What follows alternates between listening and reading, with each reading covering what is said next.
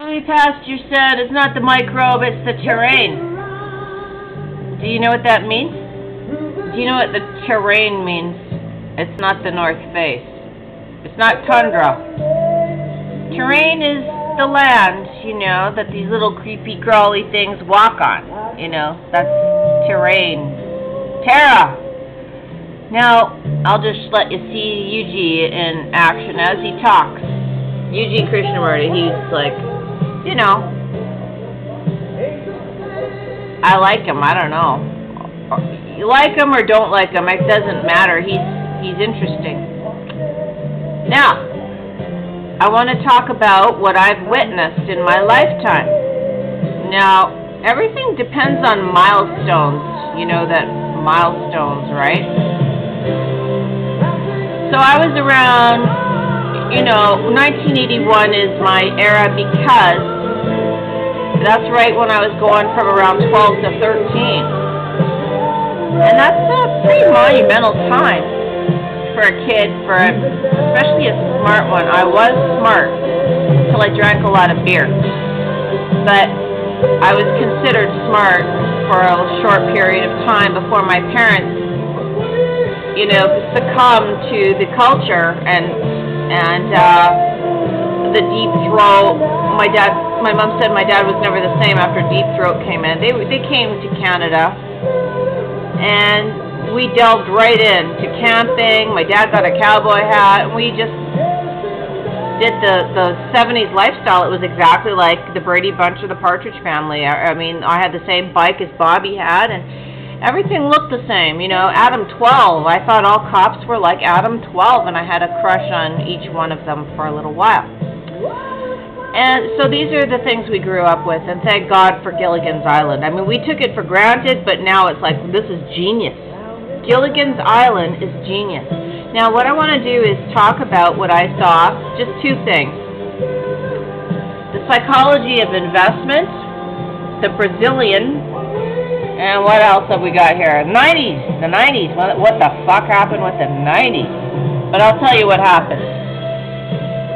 You know, it's weird because every time I came of a certain age, then something disappeared that I really would have enjoyed. And that would have been night clubbing.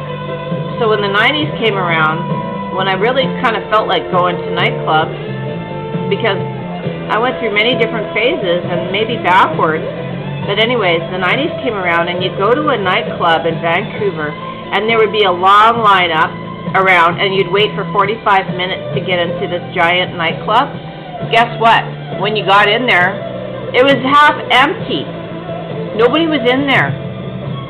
What the hell happened there? And now that I see this is a contrived situation. What else happened in the 90s was the removal of pubic hair and the introduction of dildo parties, like Tupperware parties.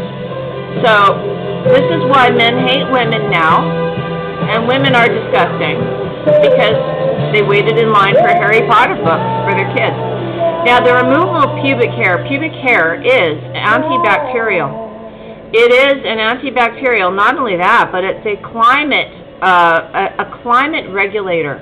All your pubic hair, whether it's under your arms or in that region, is a climate adjustment. So, if you understand what that means, medicine, Chinese medicine, Ayurvedic medicine, it's all about your body's like a world, and you've got climate, and you don't want extremes because extremes lower your immune system.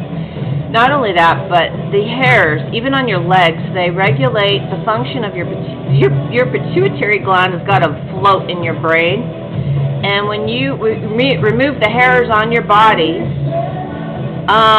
you're actually getting rid of the pituitary and all of your glandular systems that are very delicate. Think about a cat and its whiskers, how he uses those whiskers to determine what kind of a hole he can shoot through if something's chasing him, and how fat he is, how small he is. We have the same technology with our eyebrows, with our hair, with our pubic hair. This is all protective. This is all antibacterial. When you cut it, and you know, okay, it makes people itchy. Now, you got here the psychology of investment. So when you get women in the 90s starting to remove all their hair, it costs money to get this. Remember there was that stupid movie and that woman said to Jennifer Aniston, if you want to get your husband back, get a Brazilian, like rip all the hair out. What the fuck kind of social conditioning is this? There's no such thing as economy anymore. This is social conditioning.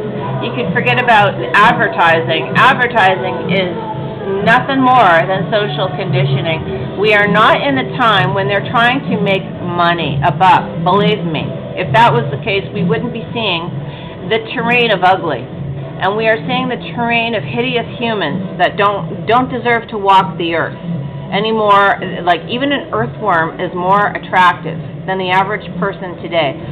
They are pale, they're covered in sunscreen.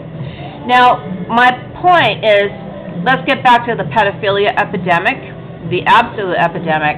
Well, how did that slowly trickle in? Well, the removal of pubic hair is a suggestion of prepubescence when there is no hair on a child.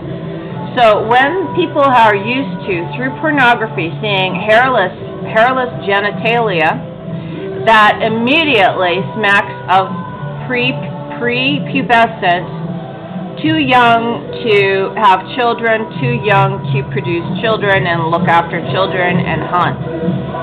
So we have got an entire generation of people who are backwards, 1000% backwards.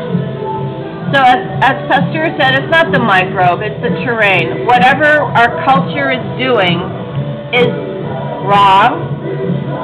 It's the new age, meaning old garbage, and you hear people talking, and it's sort of like a yoga teacher because they're just going to say, oh, no, just calm down, breathe through your nostrils, or breathe through one nostril at a time. Like, it's all about Satan coming like an angel of light.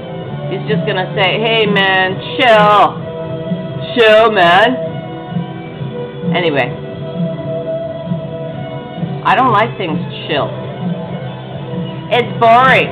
It's just like, you know, and I don't mean boring like relaxing. I mean boring, like boring holes through our heads.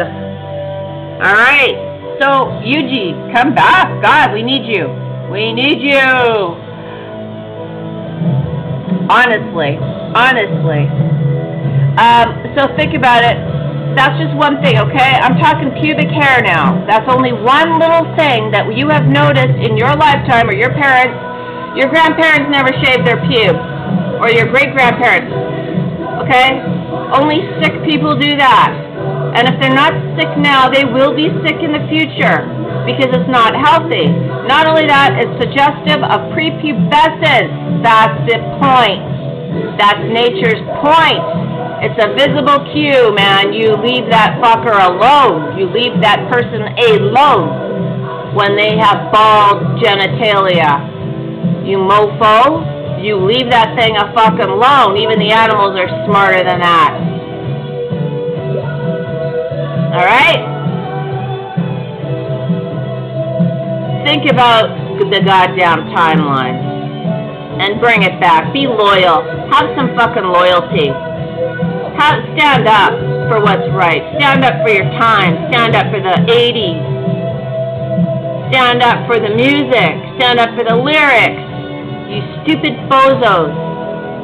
You lost it. You